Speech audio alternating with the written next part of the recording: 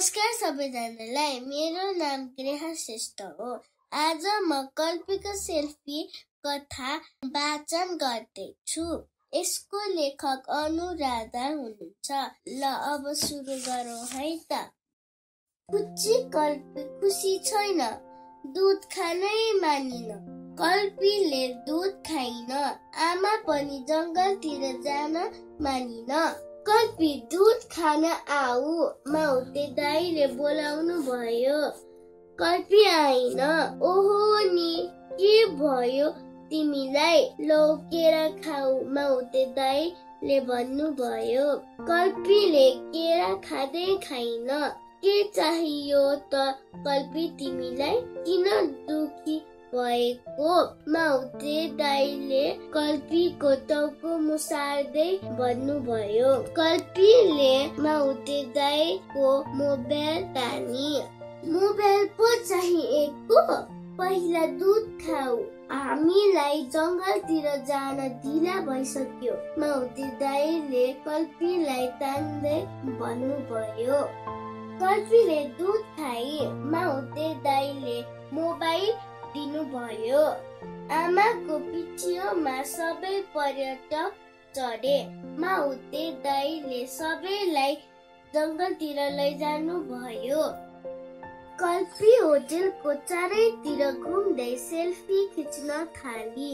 कल्पीले selfie खिचेको देखेर पर्यटकहरू रमाए। उनीहरूले पनि कल्पीसँग सेल्फी खिच्न थाले। ल हेर, यो कल्पी त अझै पनि सेल्फी खिच्दै रहेथे। खोइ म पनि हेरौँ त तिम्रा फोटोहरू। जङ्गल सफारीबाट फर्केपछि माउते दाइले भन्नुभयो। लौ, कसले लग्यो मेरो क्यामेरा? भर्खरै त मैले यही राखेको थिएँ।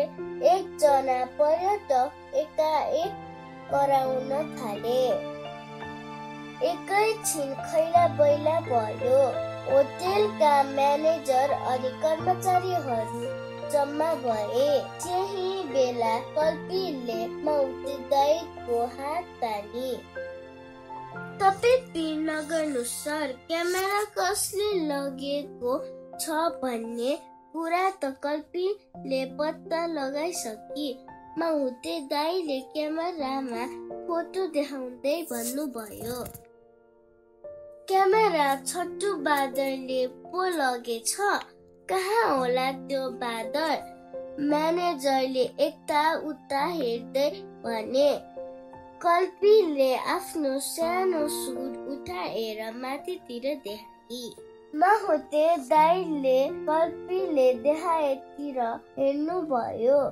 हा, त्यो छट्टु बादरलाई फेरि कल्पीले नै भेटी। माथि छतमा हेर्नुस् त, माउते दाइले भन्नुभयो।